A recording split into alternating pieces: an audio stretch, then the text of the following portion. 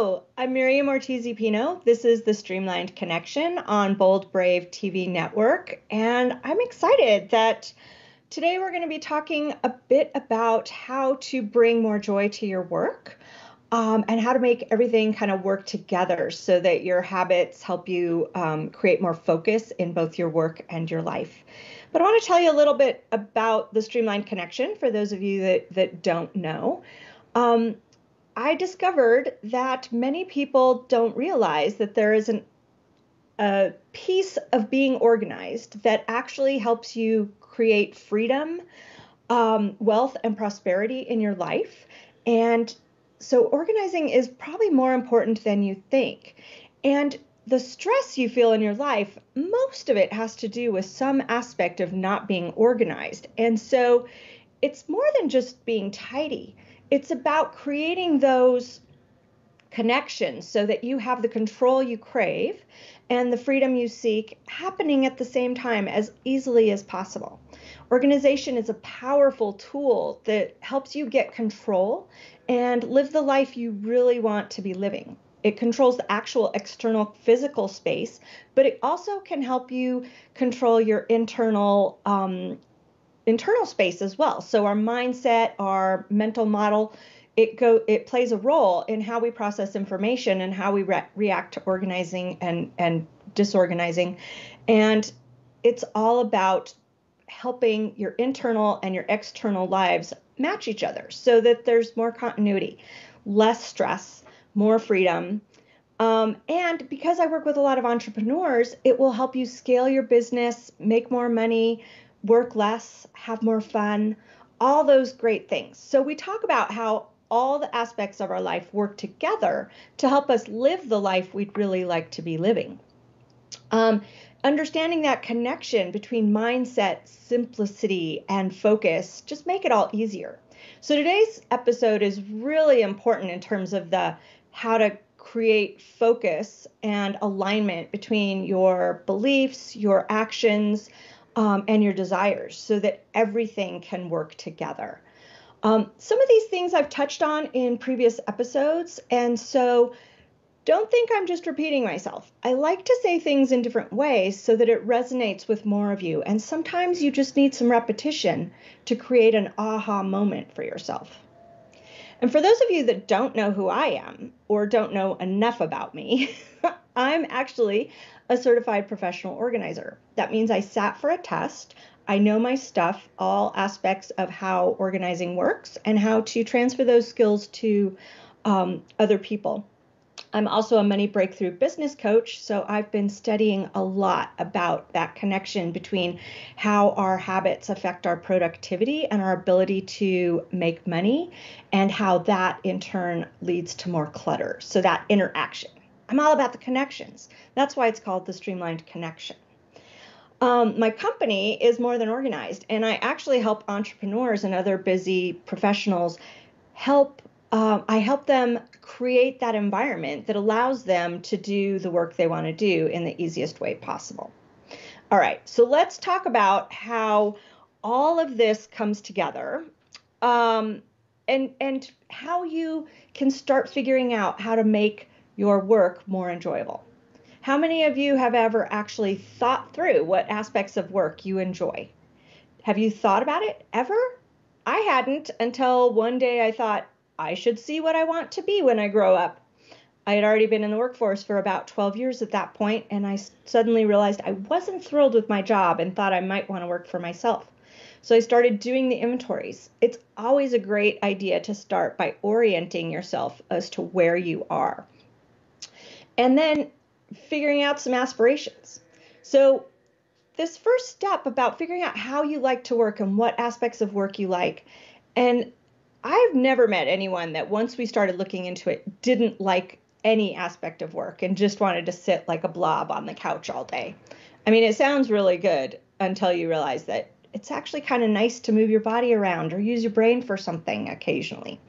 So think about the jobs you've had. It may not be your current job. It may be work you've done in a volunteer position. It may be some project from school in elementary school.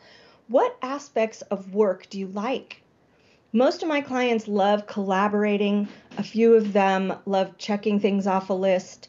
Some of them like creating something brand new and bringing it to light. I have one client that loves launching things, doesn't really necessarily love finishing those things or working with them long term. So she starts them, sells them, moves on to the next thing. It's fascinating. I happen to really like bringing ideas into the world and helping make connections for people between how they think and what they do. So it all worked out perfectly. But there's going to be some things that you don't love about work, and you need to note those as well as the things you really love so that we can start doing less of what you don't like and more of what you do.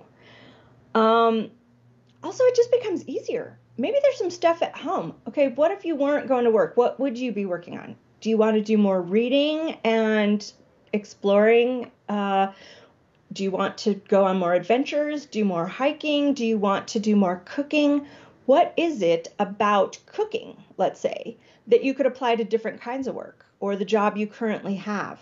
How can you bring that sense of accomplishment and creation, a little bit of mess, and regroup, and voila, something magical happens when you put something in the oven? How do you bring that to work? What are the feelings that come with the tasks you're working on that make it so enjoyable and satisfying for you? Think about it. I bet you haven't, or at least not very much. We tend to go into a career that is going to make us money or is related to what we studied in college or what our parents expected of us. But what if you got to create that? Turns out my favorite job besides working for myself was unloading trucks as an inventory control person at a large retail store. I got to actually physically move. I got to check things off a list, and I got to do a little bit of quiet work alone, but also interact with other people. And it let me feel strong and in control. So notice what you like to work on and make that more often. We got to take a quick break, but we'll be back. The free 1-minute mail solution works for email too, and you can download it at the link below or over there. Maybe it's the link. We are talking today about how to create more focus and joy in your work, and how to use habits to help that happen more easily. And with everything, we start with getting oriented. So we talked a little bit about figuring out what you actually enjoy about the work you do and what kinds of tasks bring satisfaction to your work. The next step is kind of what you might aspire to. What would successful work look like to you? What does success look like? You know, this can be hugely different for people. It can be just enough to do this, or it could be, I want to own a town, or I want to rule the world. Where do you want to be? Do you want to just rule your local area? Do you want to make an impact? Do you want to help people? Define what specifically success looks like to you. And that way, you know what you're working towards. You have to have an end goal, a desired outcome. And it's really helpful between these two exercises, figuring out what brings you satisfaction in your work and what you'd like to have different in your life.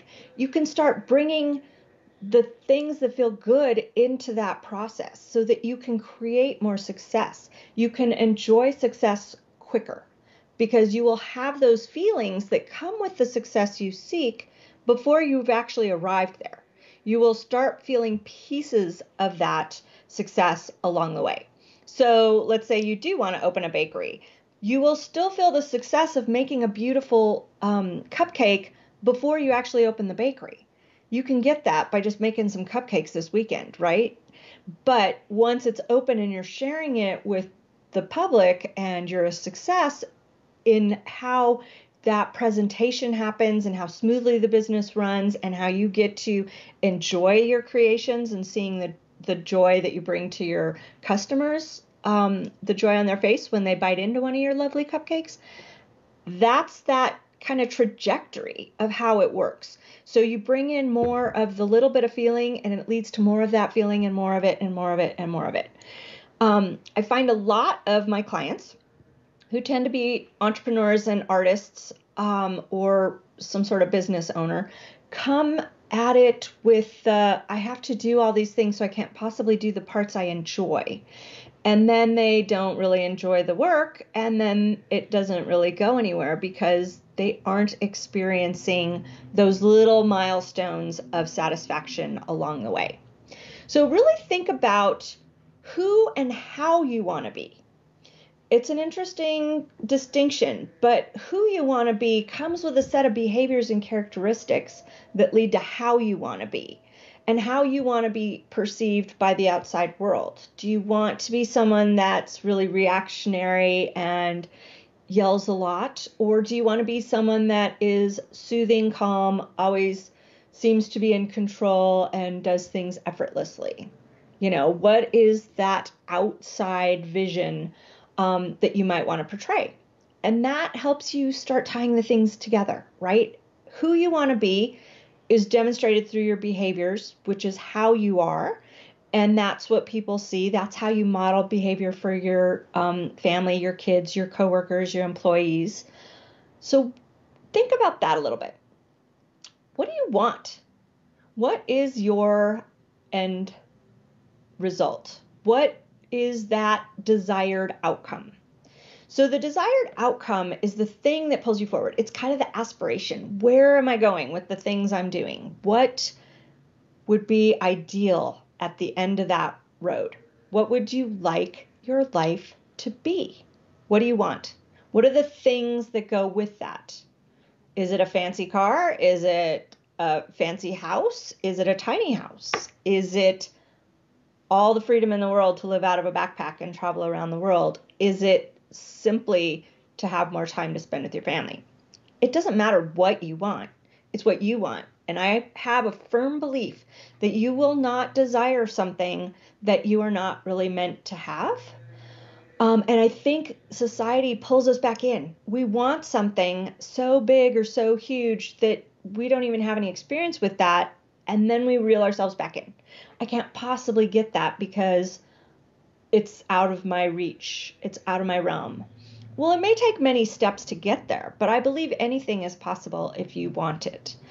Having said that, you still have to do some tasks and produce some things and have a plan and execute on the plan and implement the behaviors that go along with getting that thing, if it's a thing. But again, if you're experiencing the little bits of satisfaction along the way by completing getting the same feeling by completing some of the smaller things along the way, you're golden, man. It all becomes enjoyable. You feel productive at the end of the day. You feel satisfied with how things went. You are calmer. You are more interesting. All of it works better together. I think there's a big disconnect in people these days that they can't possibly have that, or it's out of reach, or I shouldn't want that, instead of being innovative and trying to figure out how to get that in a legitimate way. Some of us can go into I think I could do that if I'm kind of a wild thinker and storyteller. So I often spin off into that would make a great movie type scenarios, but not reality. So how do you figure out how to bring it into the reality? And that's when you start thinking about what behaviors and actions are required to get me there, right? What I need to do to get this thing I want? What small activities can I track on my way to prove to myself I'm getting closer? Now, not everybody reacts great to tracking things with like a thermometer or some sort of chart or graph. Some people barely can deal with putting stars on a calendar, but there's a reason. These are tried and true tracking devices. It's so that you get the feedback that you are capable of doing the things necessary to get the thing you want, whether it is a feeling or a thing or your successful, how you've envisioned your success. All of those things can be tracked in one way or another. And it's an important skill to develop.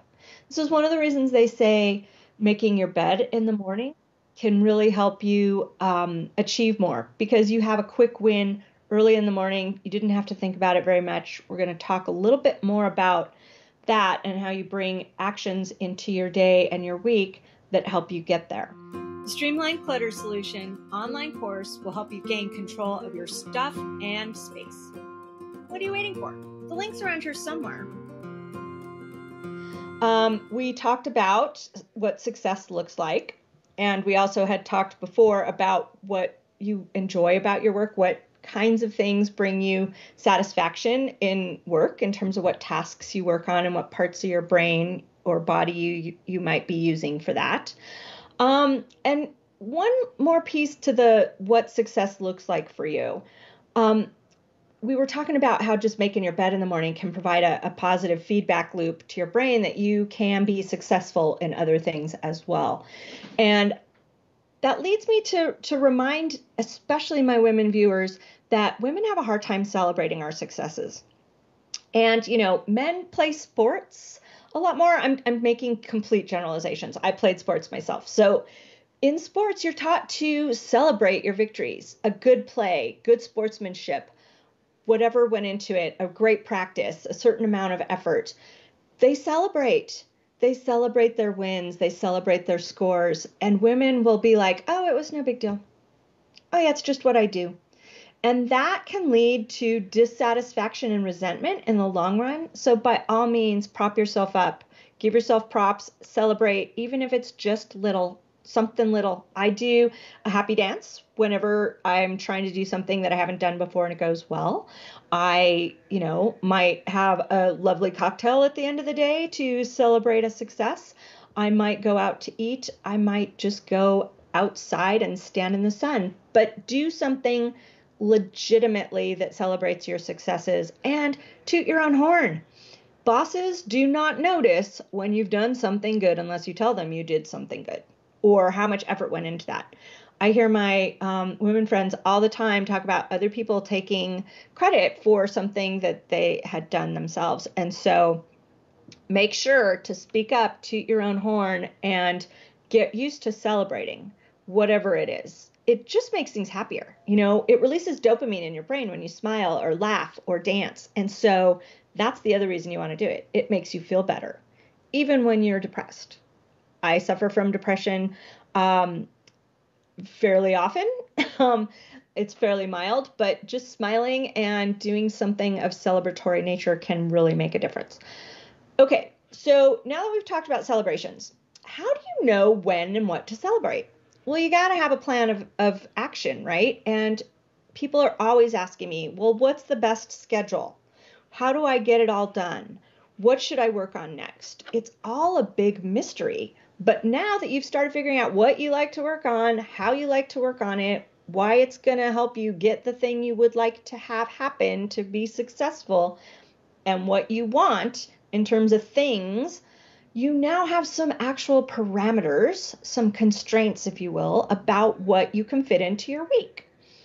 And it's amazing to me that people will schedule a bunch of little busy work at the expense of sleep or eating or fitness, because those things help your brain reset and regroup and recharge so that you have the energy to do the things you need to do that involve more deep work or learning something new or being creative or having patience with your family. So you're tanking your own desires by working on the wrong things at the wrong times. So if you start with a list of what you want and the activities that you're going to need to do that, and you have your, so you have a universe of things you need to do, then there's a kind of simple 3-step process for starting to have a more satisfying week based on the behaviors you're going to be doing, the activities you're going to participate in. The very first thing is you have to do a little bit of tracking. What are you actually working on? And what does your actual week look like? People tell me all the time they're so busy, they don't have time to do something. But when they start mapping out what they actually worked on each day, there's lots of little pieces of time that are being wasted by having to refocus because of interruptions, or refocus because they're running in circles, or perhaps shopping every day, or playing on Facebook every day. There's different levels, I'm not saying any of these things are bad, but does it fit in with what you want your life to be, can really help. So you have to orient again within your actual schedule. What do I work on every week? And is it enough to get the job done? Is it too much? Am I working on the wrong things? So you got to, just figure out what your actual week looks like. Then you can start complaining about all the things. Because I'm telling you right now, you don't know all the things you're doing every week. The next thing is to kind of figure out your capacity. And I have my clients do this by actually backing out the things that have to happen. It's an attempt to layer your schedule in a way that allows you to get the most done with the least amount of effort. So you got to schedule in your sleep. And don't skimp on this. I actually sleep between 7.5 and 9 hours every night, usually 7.5, but you have to actually pencil in when you're going to sleep. You have to actually write down when you're going to eat. If eating healthy is more important to you so that you live longer and have more energy, you got to schedule it. You have to schedule the time that you have to do the things that allow you to do the rest of your things. So you have to schedule in a little bit of time for planning, a little bit of time for laundry and chores or housework. And even if you sub those out, even if you have a housekeeper or your kids do the laundry or whatever, you still have to manage that. So you're going to want to have at least some sort of check-in time scheduled on your calendar to make sure those things are working. The time that takes to go to the store to pick up the things you need to live at your house. The time to get the gas to be able to drive and things. And there's ways to make those easier. And we're not going to go into that today, but this is the layer into your schedule the things that have to happen to be able to do the rest of your life. This is where people go wrong. They schedule the other stuff first, and then they wonder how to get all the rest of the little stuff they don't enjoy doing done. So we're talking about this in the way, like the analogy of getting a big vase and putting in the big rocks. The big rocks are taking care of yourself. The big rocks are the things that are going to help you have the energy to do the other things. The next size rocks are a little bit smaller, and those are the tasks that involve kind of the commitments you've made, whether it's getting a kid to school or to an appointment or a doctor's appointment or a meeting with the bank. Those are the commitments. So those are the next size rocks that go onto your schedule. We'll talk more about this schedule when we come back. I'm Miriam Ortiz y Pino. This is the Streamlined Connection, and we're on the Bold Brave TV network. We'll be right back. Get the Streamlined Paper Solution online course and learn quick ways to control interesting information. The link's here. Before the break, we were talking about how to figure out what to work on when. And we started by figuring out your actual work week, what you're actually working on. And then we started talking about your capacity. And the capacity has to be the things that have to happen, and then the things you committed to happen, and then you get to layer in some periods of deeper work. But this is a good chance to take a look at that actual schedule and see what you can let go of. What things aren't necessary or aren't getting you towards that desired outcome or the success you want that are irrelevant. They're just time wasters. That's what busy work is. The things that seem important in the moment, but don't actually get you to those goals. So let go of those things to free up some capacity. And then I want you to do an ideal week. This is where you get to imagine something different. If all things being equal, you made enough money, other people weren't necessarily involved, what would your ideal week look like? How much time would you put aside for working out? How much time would you set aside for reading? How much time would you set aside for going out in nature or gardening? How much time would you set aside for shopping? Is that really something you want to spend a lot of time on or not? Would you be writing a book? Would you be researching something? Would you be learning something new? This is the part that doesn't happen for people. They think they have all this work to do, and then they don't put any enjoyment into their week. So the goal here is to know your actual week the stuff you've been working on that's just busy work and your ideal schedule, and then you start merging. You start taking out more busy work and putting in stuff you like to do into that actual week, right? So if you don't really want to be shopping because it's not getting you what you really want, except for that 30 seconds when you initially make the purchase, what if you could replace that dopamine hit with something you actually enjoy and gets you towards that desired outcome? That would be better, right? I think you should look into that. It's how you want to spend your time. What do you want to be known as, that person that shopped really well or played excellent video games? I play a lot of video games, but it's on a time limit. I don't spend hours and hours and hours. I spend 5 and 10 minutes here and there. So take a look at that. Start doing more of what you want, less of what you don't want, and your day will change. It will feel more satisfying and fulfilling to you. Now, to make all this happen and still get it all done, you really have to figure out how to make as many of the things you have to do, those things that allow you to live the life, the laundry, the chores, the food, the cleaning up, the sleeping. All of these things actually can be turned into habits, which means your brain doesn't have to spend as much energy thinking about them, complaining about them, wasting time trying to get out of them. They just kind of happen automatically. It's like brushing your teeth or making your coffee in the morning. You don't have to think that through on a super conscious level. You just go, time to brush my teeth. I get up, I walk to the bathroom, I brush my teeth, I go make the coffee, whatever order you do your routine in. Same thing when you drive. You don't have to think about all the steps it takes to drive your car, right? You just get in your car. You may put your seatbelt on first. You might put the key in first. You might adjust the mirrors, whatever it is you do to get ready to drive. You do that without thinking.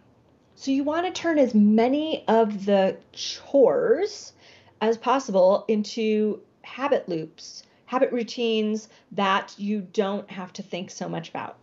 Oh, Monday, I need to do laundry. Here's what I do to do laundry, and you just start your laundry routine and it kind of runs while you're doing other things. So this is a process that you may not remember how you developed some of your habits, and some of your habits may be bad and you might want to adjust them. So I want to tell you about the way you do that. There's 4 steps, 3-ish steps to creating a good habit loop.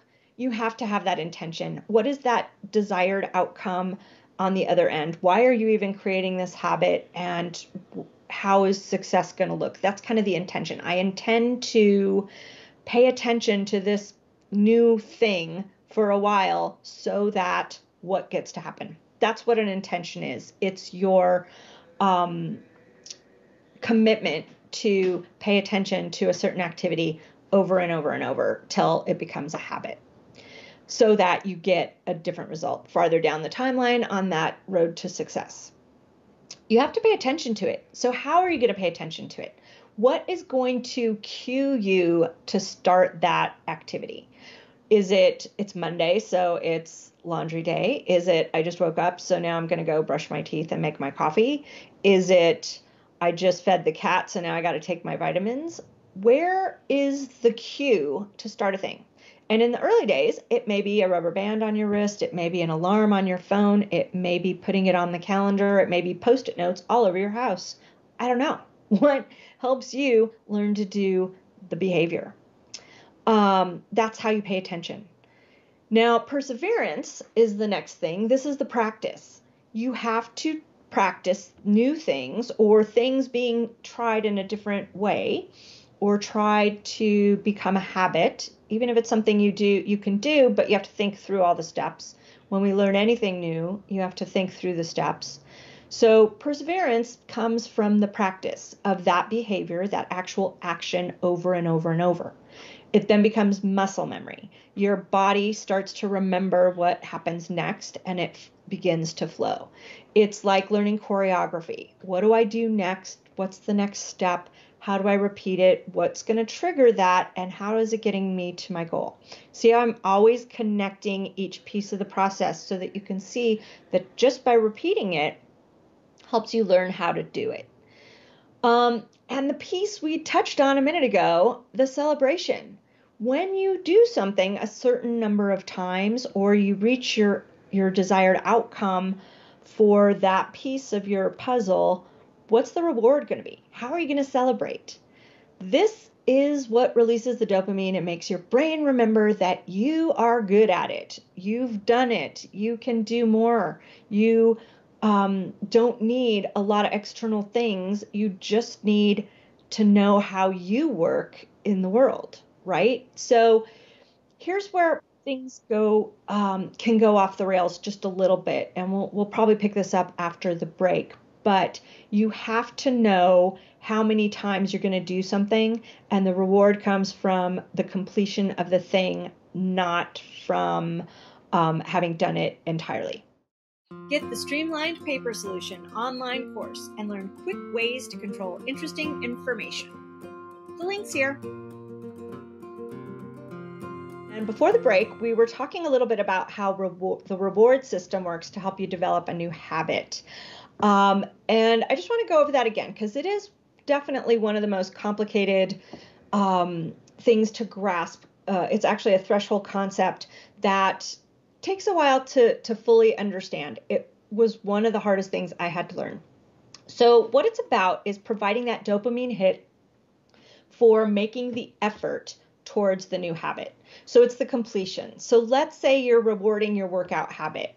It is not that you were perfect and worked out every day for 30 days. It is that you did 4 out of 5 workouts every week for the last 4 weeks. It's the completion. You may not have lifted the amount of weight. You may not have gotten the physique you actually envisioned at the end of that time, but you put in the effort to do that activity every time, or a certain number of times within a range that gets you the reward. Okay, so then that brings me to, what does organized look like to you? What does a habit help you create? I have a couple habits. I'm just going to return to the one because most people can understand it or resonate with it. I have a laundry room that is tiny, and it's in my bathroom, and I have to actually move the things off my washer to the counter in the bathroom so that they don't jiggle off when I actually run the washer.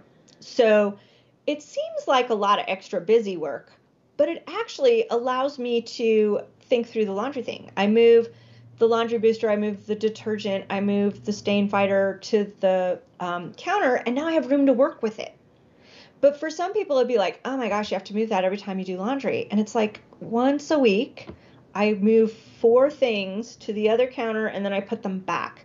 So you have to figure out what organized looks like to you. And there is a method to each of our madnesses, and work with that. Okay, so the last kind of piece of how to figure out focus and habits and joy at work, in working, at home, at a job, on a project, all of it. So it's the micro from the macro. You have to be able to come back and forth between what the big picture vision is and the details that help you get there. And for some processing, we each process information in a different way. There's 3 basic ways we process information. A lot to go into, so I'm just going to touch on it right now. If you are the kind of person that is easiest for, which is the smallest group of people out there, looking at the big picture and then taking it to the small details and zooming back out, you're going to be either a big picture thinker or a small detail thinker. And so if you are one of those, you just have to practice. We all have the capacity to be able to be better at being able to zoom out and zoom in on what we're working on. So you'll just need to practice. You know who you are. If you get caught up in checklists and really can't think of what to work on next without it being on a list, you're a detail person. If you are always thinking of the story and or trying to get out of things and making up stories about how you're going to work and when you're going to work, and then you never actually do the work because you're making up the stories, you're a bigger picture thinker. So you need to bring it down to, how do I make myself do some things? And reward system is one of the ways you can do that. Now, we have to also kind of understand the difference between a decision and a choice. And I actually want to just read you the definitions because this is something that I just made an extra aha about earlier in the week, and I want to share it with you. So a decision is actually a conclusion or resolution based on having researched and considered things and how they interact with other things. So a consideration is it going to work for me? Is this serving me? Is this getting me closer to my desired outcome? That would be a decision. I make the decision that I want to eat healthier so that I can. And what's that desired outcome? That's a decision. The choice is which of the decisions you choose to work on. So it's the act of selecting or making a decision when faced with possibilities. And if you've already made a decision, you get a better outcome because you made a decision based on consideration and careful planning that now it becomes an automatic choice in your brain. That's why you want to create habits, to create those automatic behaviors when faced with a choice. This is happening in milliseconds. It is literally 1/100th of a second to make a choice out of things you've already experienced, considered, and maybe decided upon. And the way our brains work is most of it happens unconsciously. That donut didn't kill you, so you're going to have another donut next time you're faced with donuts because it didn't kill you. But if you decide you're not going to eat donuts anymore, or you're only going to have one donut a week, you can now say no easier because you made the choice based on experience that I don't need that donut, not I didn't die from that donut.